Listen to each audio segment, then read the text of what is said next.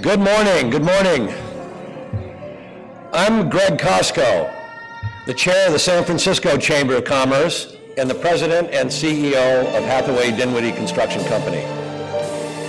On behalf of the Chamber's board of directors, the San Francisco Center for Economic Development, and our presenting sponsor, Wells Fargo, welcome to ForecastSF.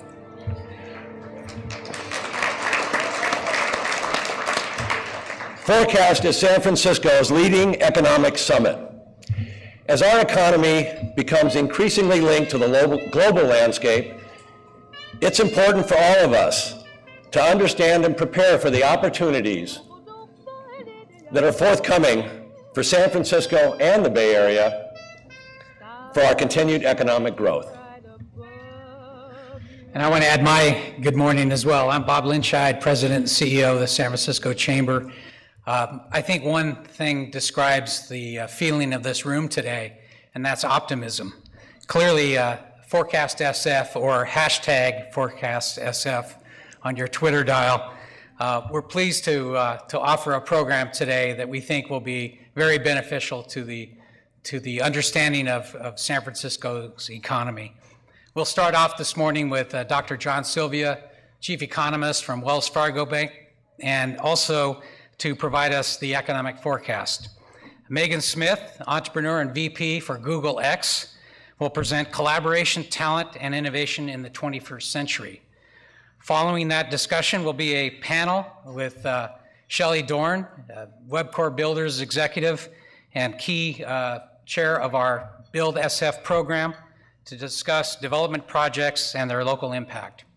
Following that panel, we're pleased to have UC professor Dr. Enrico Moretti, who's also the author of The New Geography of Jobs.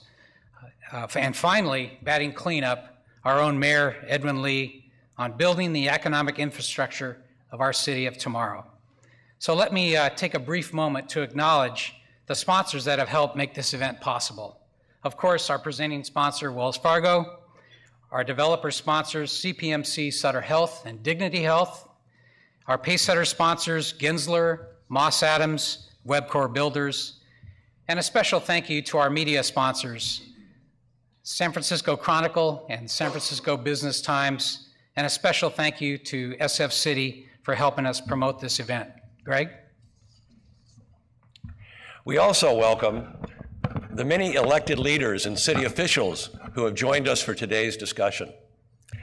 Now, one housekeeping business, Bob. Note cards have been passed around and are available along the aisleways. We encourage a lot of audience participation, so as you get a thought, please scribble a note. Chamber representative will collect it, and your questions and thoughts will be shared with the audience.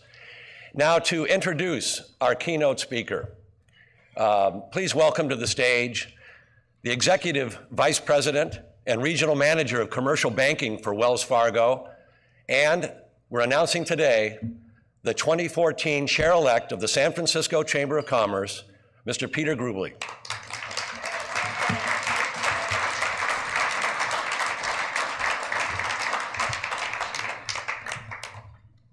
I told Greg if he didn't get the announcement right, he had to stay, so I think he missed it by that much, and he's going to have to stick around for a while. Thank you, Bob and Greg, for that introduction, and I'm really looking forward to joining the members of the Chamber and the leadership of the Chamber in helping direct the business community and our representation of the business community for the years to come. Been fortunate to be part of Wells Fargo for a very long time. And I think that we in San Francisco have been fortunate to have Wells Fargo and the Chamber of Commerce here in San Francisco for over 160 years. And it is our focus to create a vibrant and sustainable economic environment for the future of this city. This morning, I have the pleasure of introducing Dr. John Silvia. John has been with Wells Fargo since 2002. Prior to that, he was the senior economist for the U.S. Joint Economic Committee and chief economist for the U.S. Senate Banking, Housing, and Urban Affairs Committee. He's been recognized by many organizations, including Bloomberg News, USA Today, the Donald L. Ream Elementary School newspaper, and probably a few other things for his economic forecasts, which I understand he's recognized because he's correct more than 100% of the time. Is that right? Yes, sir. Excellent. So we're really looking forward to your presentation today. Thank you, Doctor.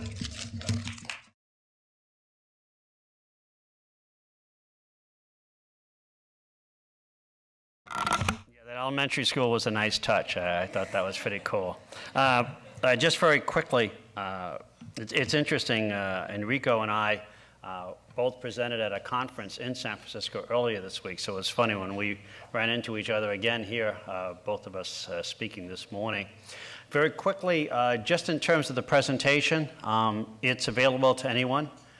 It's all public information.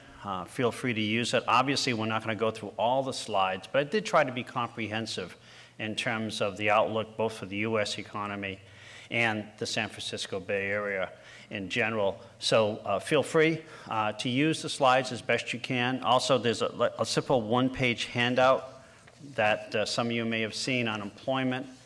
Just to let you know, Wells Fargo has an open website in terms of its economics. So anytime you want to go to our website and look at economic issues and some discussions, feel free to go to that website and again, use that material as you see fit.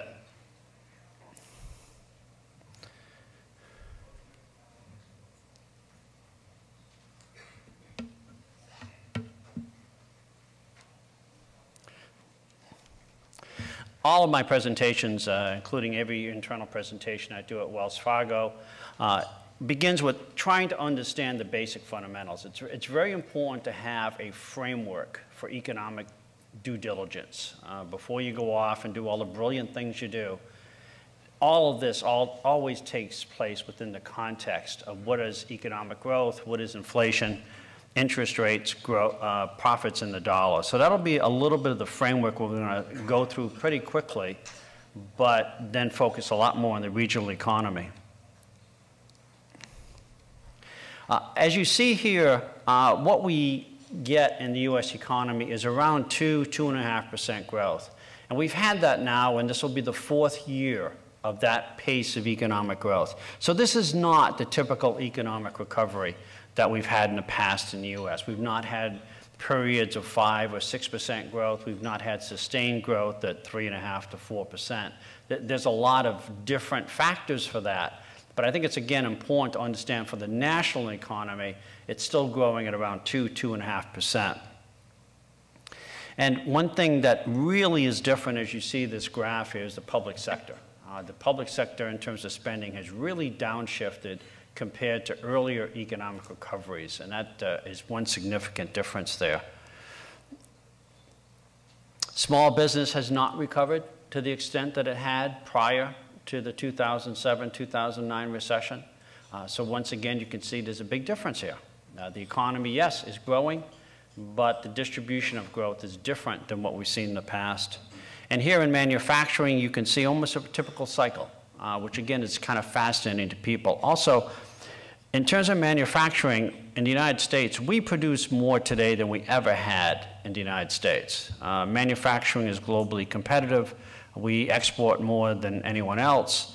And the important point is that we have to make a difference between manufacturing and manufacturing employment.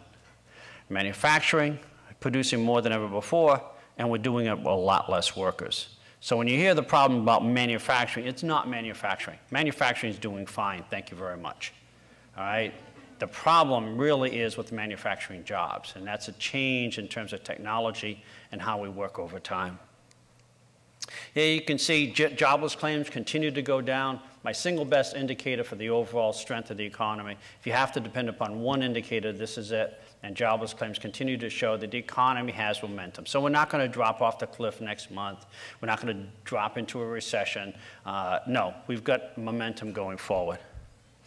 But we do have structural changes in the U.S. economy. And again, I think Enrico will emphasize this in his presentation, but this is one of the topics that came up quite a bit in the conference that Enrico and I were both at. The employment population ratio has changed, it has shifted. There are far fewer people working in a percentage of our US population than before. That presents particular challenges in terms of achieving growth. You can see why it's hard to get 3 to 4% GDP, but it's also a challenge in terms of entitlements. You get a far fewer people working to pay all the bills of everybody else. So again, that's a challenge in our society. And here you can see, again, a change in full-time versus part-time employment in the US economy. Are we stuck a little bit, maybe? Another thing I think is important, and again, Enrico will touch upon this a little bit, is participation rates. And I have these two lines up here to show you that what's really fascinating is a lot of people are focused in on that black line. Male and female young persons' labor force participation rate has gone down pretty dramatically. They're just not in the labor force like they used to be. We all know about demographics and the retirement of the baby boom, and that male labor force participation rate has been going down for over 20 or 30 years. But I think what's really fascinating is, again, that blue line. And that's the female prime age, 25 to 54. Their participation rate has also declined. So the labor force in the United States has changed, is changing, and is evolving in a way we're not used to. And again, I think Enrico's presentation will emphasize that as well. The consumer, again, you can see here in this graph that the consumer is spending money. So the consumer's not dead, it's not going away, consumers continue to spend. They're just not spending as much as they did in the past, and that has implications in terms of state retail sales taxes, city retail sales taxes, et cetera. Income growth, again, the distribution of income growth, you can see that third, 20%, the middle income growth. Since 1984, they've had the least income growth. And again, you can see why there's a lot of political and social issues with respect to that middle income group. Now, I don't call it middle class because I have no idea what class means, but I can measure income. And when you look at income, you can see, again, that struggling middle income group in America. Another thing that surprises a lot of people is wages and salaries are only 47% of income in the United States. People think about, well, you have to work to have a living. No, actually you don't. You know, more than 50% of income comes from something other than work, and I think that's important to recognize in the 21st century for us.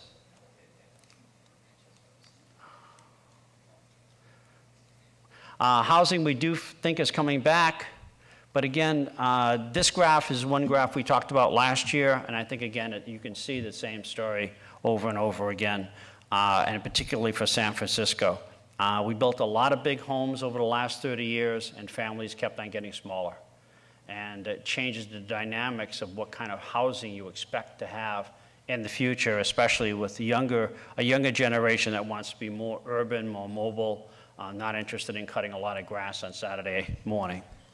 So, oops, skipped away too quickly there. Here again, home prices.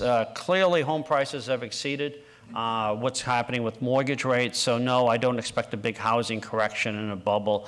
Home prices will slow down, hopefully, because we don't want a repeat of what we saw in the past. But we do expect that housing will continue to gain momentum going forward over time.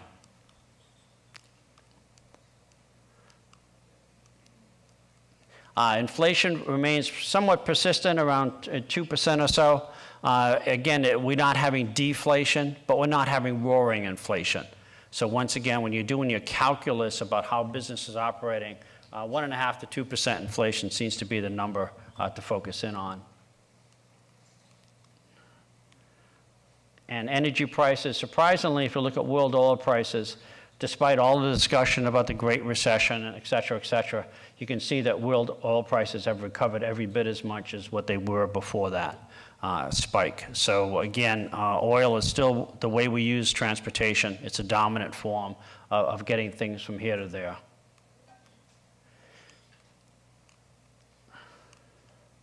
And another thing that's kind of interesting, at least from my point of view, is that surprisingly, there's a lot of financing going on. So credit is available for those who can qualify. And you can see here what's surprising in terms of bond issuance. There's more bonds being issued after 2007 than ever before. That's high-grade bonds. Here's high-yield bonds, same story. And here's business lending, again, hitting new highs all over again. So again, there's a lot of credit out there that's financing a lot of activity in the United States.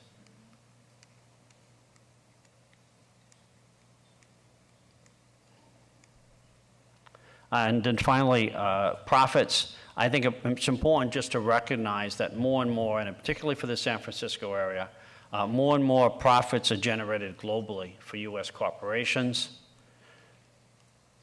And again, this graph didn't come out quite right when it got translated here. But I think it's surprising for a lot of people to realize that these American corporations have over 50% of their sales abroad, and some of them you might actually work for. But I think it's kind of fascinating when you think about this whole process, that you can actually have a global investment portfolio by buying a lot of US companies that truly operate globally. And you can see how tied in we are to the global economic system over time.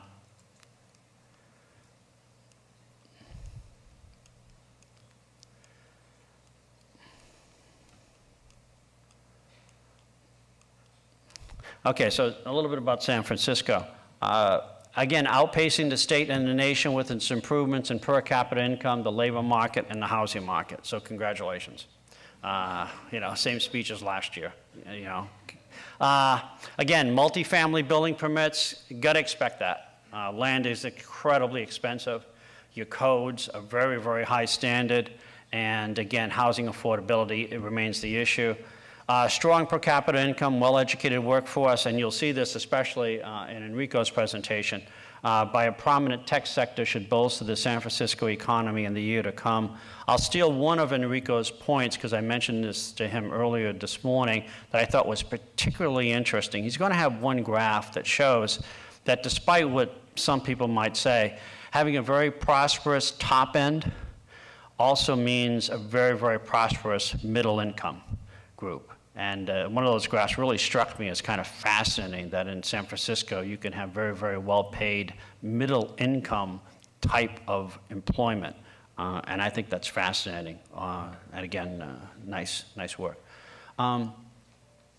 Here's your gross state product, but again, as you suspect, look at California in terms of 2012, certainly outperforming the nation. So it does seem rather interesting that you continue to be more volatile than the rest of the nation.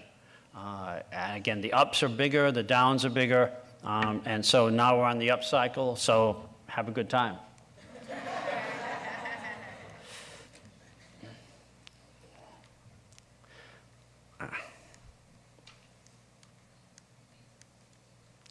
Non-farm employment in terms of US, but also California. You can see that the growth in California employment has really reached the same paces of growth that you had in the prior economic recovery. If I can get this right, I think right there, yeah. But not quite as high as it was in the 1990s. So again, you do have job growth. You are gaining employment in this state overall. And here's the California unemployment rate. Once again, far more volatile. You do have a state that has bigger ups and bigger downs, but notice how dramatically, how quickly your unemployment rate is coming down. So by the time we do this meeting again next year, it will probably be the same rate of unemployment generally. Housing permits, you can see the recovery there, and then the core logic, and once again, you can see the unaffordability of California real estate taken off, unless you want to live 200 miles east of here. But basically, you have, again, that very volatile system. You don't have a lot of land. And the land that's very valuable is basically all built on. So that's the challenge of having a very, very tight land allocation system. Tax revenues, once again, incredibly volatile, as you can see from the graph on the left-hand side, and your budget gaps are shrinking over time. So again, but you know this, many people have commented about the California tax system being very, very progressive, with a significant percentage of your tax revenue coming from a very, very small income base, and that tends to generate that kind of volatility over time. So again, it tends to demand of you a lot of budget discipline over time. Here's your metro area unemployment rates, and again, I compared it to major international cities. Again, as many of you know, I've long argued that San Francisco is just different. Miami is just different. Boston, New York, they're truly international cities. And when you look at the unemployment rates and where they are, you can see, again, unfortunately, San Francisco has the lowest unemployment rate, which means it's going to be hard to hire somebody cheap. But, you know, it's the way it goes. So here again, you know, you are different. Here's your per capita income for San Francisco versus other areas of the state. So you are the evil rich people that I mentioned last year when I was here. So congratulations. You can blame yourself for your own prosperity and success. But again, it's pretty dramatic. And I would suspect that this graph is not going to change that much over the next 3 to 5 years. You will continue to be, again, a highly rewarded, highly skilled labor force. That's the nature of the character. It is different. As I've mentioned before to a lot of people, each different metropolitan area, and again, this is one of Enrico's interesting points in his presentation, each different area has its own characteristic in terms of its labor supply, in terms of its resources. And that characteristic tends to drive the employment base and therefore the income in that area.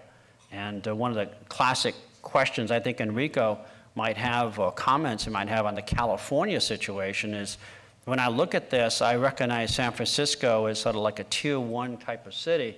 But then the question is, what do you do with the middle income cities? And that's an interesting challenge, I think, for the state of California overall. So here's your metro area housing permits. Again, you can see multifamily. The brown line has really taken off.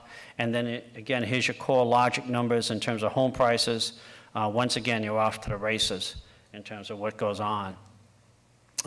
Again, in terms of you know, the problems that we have, we talk about negative equity in places. We talk about foreclosure rates, and here's San Francisco.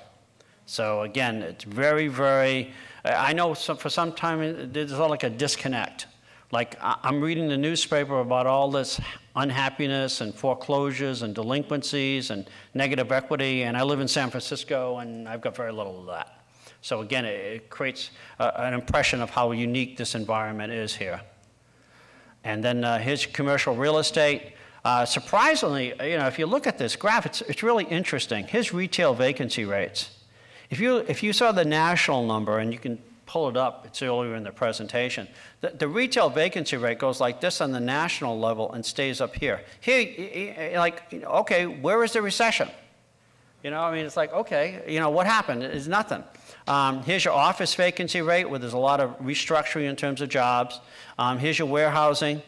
But again, when you look at apartment vacancy rates, you're actually lower than you were before. The retail is unchanged. Very, very interesting, sort of cosmopolitan, very urban kind of feel about this city in an age of prosperity that is very, very different than what you see in other cities and nationally.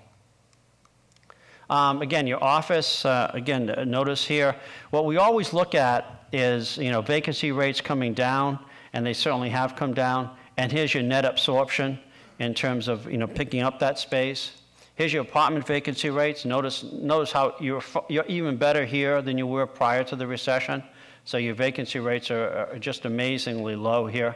And again, your warehouse vacancy rate. So visitors, it was interesting. I was doing an asset liability meeting at Wells Fargo, and Michael Laughlin, who runs credit risk, was coming into the meeting, and he said, John, you know, it's really hard to get a hotel in this city. And luckily, sheer luck, I had actually used this graph in my presentation to the meeting. And so, yeah, it's true, you know. and as, you know, as I was talking to a couple of my colleagues here, they've already said, basically, you know, you got a problem with the Super Bowl, you know. You're going to have everybody, I guess, camping out at the national park to get to the Super Bowl game. But again, you can see the real dynamism here that makes it very, very unique. Here's your workforce. Again, this is, it's interesting because, again, you'll see something like this in Enrico's presentation. And believe it or not, the two of us did not corroborate before on this presentation. So the fact that we have such, well, it may be dangerous if two economists are actually saying the same thing. It could be dangerous. But anyway, but here again, population with a college degree really makes a big difference. And again, creating the uniqueness that is San Francisco, San Jose, Boston kind of markets. And then again, for those of you that hate the Dodgers, here's Los Angeles. Right? So anyway, that's some of the publications we put out. And I'm open to questions, comments, thoughts you might have. Again, I know it's challenging. It's like in the old days, if you remember, one of the great stories in baseball is that it's oftentimes very true that if you have a great baseball player, it oftentimes doesn't make a good manager. When you think about Babe Ruth or Ted Williams, and they tried to be managers and it didn't work because they were so exceptional, they almost couldn't see the other side. And I think in San Francisco, you are so exceptional, you have to stop and realize, wait a minute, we're not the average American city. We are very unique, we are very different, and again, it's kind of an interesting perspective. Go ahead, Peter. So we have a question from the crowd. Can you comment on the costs associated with healthcare costs and how that will impact the economy and employment? Okay, so that's probably a national economic question, I assume. I would suspect that as an economist, healthcare is always a superior good in the sense that as people's income rises, they tend to be willing to spend more on that good.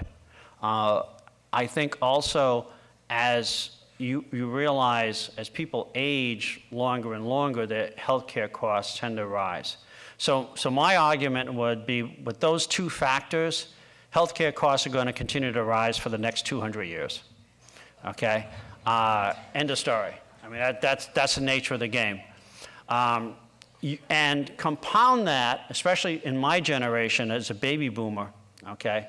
So this is one area where Enrico and I do differ because he's much younger, actually more handsome, and his accent's really good. I mean, my accent's bad, his accent's really cool. Anyway, the baby boom generation like me, huge expectations. And again, that's another problem we have. Baby boomers, as you can see, it doesn't take long to watch TV and realize you've got a pill for this and a pill for that and a pill for this other thing. And so as a baby boomer, a lot of these ads pretend that at 70 years old, you're going to go out surfing somewhere, all right? Or you're going to sit in a tub overlooking the ocean or something. You know, it doesn't happen like that, okay? But the problem you have is if you have a whole bunch of people like me who have those expectations, they're going to try to live those expectations. So again, I would say that over time, healthcare costs are going to continue to rise faster than the average inflation rate over time. Yes? I need a second to recover with the bathtub comment. Are we heading for another tech bubble? Why or why not? We talked about that earlier this morning. My answer would be no. I think what's different now is a couple of different things. One, your products are far more global than they've been before. If you think about what you went through in the 70s and 80s and then in the early 1990s in the dot-com bubble, a lot of this was domestic consumption, domestic behavior. Now it's a global product, and you're providing that product globally. Second, I think the use of the product has been far more pervasive in everything we do than it ever was before. I think it was always a game, a trinket, sort of a lot of fun, but now this process invades everything, and I think it makes a big difference. So I think the product is different, and I think the market is different. So I don't see it as the same, quote, type of tech bubble that we saw before. So no, I'm sure that at some point in time there will be a correction, but I don't see it as the dramatic ups and downs of the past. If you could dive a little deeper into the decline in public spending or a lack of recovery, can you talk a little bit more about that? Yeah, the decline in public spending. I again go back to that GDP graph, and I right at the beginning, and the challenge you had, and California is a great example of that. For the last 30 or 40 years, you've had governors and state legislatures who always expected and planned on California having this amazing economic recovery boom, 4%, 5% GDP. Okay, that was the idea. And if you had 4%, 5% GDP, you wouldn't have a budget problem. You wouldn't have a state pension problem. You wouldn't have city pension problems. You wouldn't have state retiree health care problems. You wouldn't have any of that. But you don't have 4 to 5%. You got 2.5%. And again, it's a challenge because when you're sitting here in San Francisco, you see one economy, but I'm sure many of you travel throughout the state and see a very, very different economy. And the challenge always is, and economists talk about this concept about time inconsistency or time consistency. Many of us, when we become parents, we sort of say to our kids, hey, you know, you study hard, you work hard, I'll help you pay for college. Well, 15 or 20 years later, guess what? The bill shows up, and you have to make good on that. Well, if you think about the way state governments or local governments do or run, all right, the guy who's running the business today becomes a U.S. senator. He's gone, okay? Or becomes a president. He's gone, all right? And all of a sudden, the problem today becomes the problem for the governor today, when it was all those promises that are made for the last 30 or 40 years. So the problem in public spending and why public spending has really taken a hit, both on the state and local level, is because we don't have the growth that we used to have, and especially the spreading out of the growth, as I mentioned, in terms of that middle income group that you see up there. So I think that's the #1 problem. We're not getting the growth that we expected and planned on. And for many of you, when you see the Congressional Budget Office report in another month or two, look what happened when they talk about potential GDP.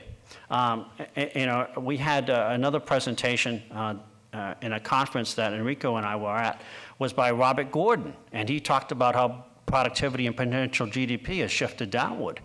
That means it's going to be tougher to deal with all that spending. So that's really where that's coming from. And, you know, again, another presentation that was made, and again, I'm sure it's available by professor, is that, you know, why has economic growth slowed down? And if you think about it, once again, you go through the fundamentals. One's productivity, second's labor force growth. And you've seen here, in the comments that many of you have seen over the last year or two, labor force participation in the United States has really declined. Think about that employment population graph that I put up there. You just got less people working as a share of your population. Well, if you're going to provide the same services with fewer people, they better be very productive. And again, I think you have to understand the character of the overall U.S. economy has really changed. And the labor force has changed, and I think Enrico was really going to emphasize that later this morning for you. To your comment with regard to the impact on the policy of spending, what can governments do to keep the San Francisco Bay Area economy progressing? One, don't penalize progress. I mean, you know, if you got a winning team, you know, you keep the quarterback in there in the third and fourth quarter sometimes. I think you keep your players healthy if you have a winning team. So I think that's #1 is when you're winning, don't change the game plan. Many of us, again, as you'll see with the 49ers and some other team this fall, they're ahead of the game. And in the third quarter, they say, well, we're going to have a prevent defense. And what inevitably happens? The other team scores 3 touchdowns and wins. Well, and then you say to yourself, well, why the heck did you change your defense? It was working so well. You know, you shut them out in the first 3 quarters. You went to a prevent defense. They scored 3 touchdowns in the fourth quarter, and they win the game. What the hell are you doing? Okay? So again, I would say, you know, go with the flow. Don't penalize success. I think that's an absolutely key aspect. I think recognize the challenge you have of being, you know, and I won't use that other city reference, but you have to recognize that you are an international global city that has a lot of high income, all right? You don't have a lot of land, all right? And you have all these constraints in terms of codes because you're worried about earthquakes. I got it, okay? But all of that makes your city very unique relative to other American cities, and you have to treat it as such. And I think so far, yeah, a lot of you have treated it as such. Again, the tourism thing is just phenomenal. Again, I mean, it's amazing, right? You've got 2 premier events in the same week. You had the America's Cup, and you had a whole bunch of economists at a convention. I mean, that was phenomenal. You know, you think about that. I mean, you know, not many cities get both of those in the same week. So. Lucky us. You know, apparently some of the crowd don't believe that you get it 100% right. So from last year's discussion, was there anything that surprised you that didn't go exactly as you had expected? So I would say for most people, one of the biggest challenges right now is how a period of very low interest rates can persist, and what in the heck is happening with respect to the Fed cutting back on tapering and the interest rates. Because there's a graph in the presentation where I look at inflation and interest rates, and I think for an economics person, the argument is interest rates are way too low to be persistent over time. They're just inconsistent with all the other fundamentals. And the challenge for us is that as this thing has broken open a little bit over the last year, and you've seen mortgage rates rise a little bit, and bond rates rise a little bit, 10-year treasury rates rise a little bit, the question is this thing going to really start taking off on us in interest rates, or is this going to stay somewhat modest? And I would say that our expectation had been that it was going to pick up a little bit more than what it has. But again, I think that's a real challenge because many of you are in the business of trying to finance, especially in the construction business, short-term versus long-term. Am I going to lock in something now for the longer term? And again, another thing I would emphasize to you is the fact that mortgage rates have gone up 100 basis points or 150 basis points doesn't really mean all that much in San Francisco because your home prices are up 8 to 12%, okay? But if you think about a lot of other areas in California where home prices are flat to up 2%, well, 100 basis points or 150 basis points on the mortgage rate does make a difference. And when you look at the negative equity and you realize there are so few places in San Francisco that have negative equity, and yet in some other areas of California there's a lot of negative equity, those 100 and 150 basis points on mortgage rates do make a difference. So again, it's kind of one great challenge you always have, especially like at Wells Fargo where you have everything all over the place. You realize that 100 basis points or 150 basis points change in interest rates has very, very disparate impacts in different metropolitan areas in the United States. So I think that's one of the challenges we have, yes. Okay, you've touched on it a little bit, but with San Francisco's economy, it seems very positive. Does the proximity of other areas, Sacramento, San Jose, et cetera, is there impacts back and forth with regard to the economy in those areas? Can they influence San Francisco and vice versa? Oh, absolutely. I don't think there's any doubt that the prosperity that goes on in San Jose area makes a big difference in terms of what goes on here. Again, you think about the wealth that's being generated oftentimes comes back into the city in terms of hotel spending and restaurant spending and cultural events. So yeah, it absolutely feeds back and forth. I think that's, you know, when I look at other major cities, you think about the relationship of New York City to parts of Connecticut or New Jersey. Do they feed back into each other? Absolutely. Boston and its suburbs, does it feed back into each other? Absolutely. So there's a lot of going on there.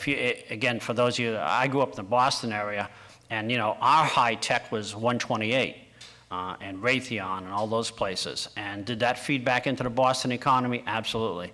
And when that place got crunched under Jimmy Carter, did it make a difference for the city of Boston? Absolutely. So yeah, I mean, it's a metropolitan feedback effect. The nice thing you have is you have a very interesting, diversified metropolitan economy. Question with regard to the disparity between high and middle income earnings, and what do you believe is sustainable? What are the future trends? I would say that the problem for me is the skills and the rewards to the skills. And that for only the post-World War II period, before the technology really hit, when the U.S. was really the dominant economic force in the world, the challenge became we had a manufacturing base that pretty much was the only manufacturing base in the world that really mattered. And before the technology, we had a lot of paper that needed to be shuffled. The evolution of the U.S. economy has been that those manufacturing jobs gradually got replaced by technology and machines, and a lot of those back office workers got replaced by computers that could handle the data. And so for me, those skills will continue to be underpaid relative to their own experience in the past. I think as we see the change in the U.S. economy, the good old boys, you know, the hardworking, you know, you listen to this country western music, or you listen to Styx, and it's always, you know, blue collar man and everything else. Well, yeah, great, that's great, it's romantic, it doesn't work. You're not going to get paid for working harder. You're going to get paid for working smarter.